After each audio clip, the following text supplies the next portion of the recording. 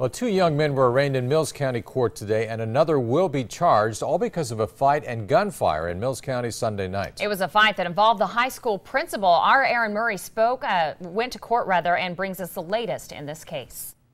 An affidavit is starting to paint the picture of what occurred Sunday in Glenwood. Now, this is the rental home of high school principal Richard Hutchinson, and apparently that weekend his stepson Hurl Beecham was there visiting. Now, the affidavit confirms that a group of 6 people walked by and one was overheard saying a racial slur while on the phone.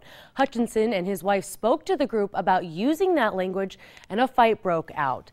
Denver Cook punched Hutchinson unconscious, and then Colton McDaniel continued to fight with Beecham.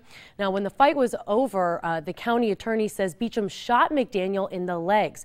Charges for these 3 were filed today. Here is video of Cook leaving court. He was charged with felony willful injury and misdemeanor assault causing bodily injury. Cook did not bond out of jail. Now, McDaniel was also in court for misdemeanor assault causing bodily injury. McDaniel did bond out of jail today. A point of interest on this case as well was if hate crime charges were going to be filed. So far, none have come out. We asked the county attorney if that type of charge is still expected to come about. We do not deem this a hate crime or a racially motivated crime, and so that's why it was not charged accordingly.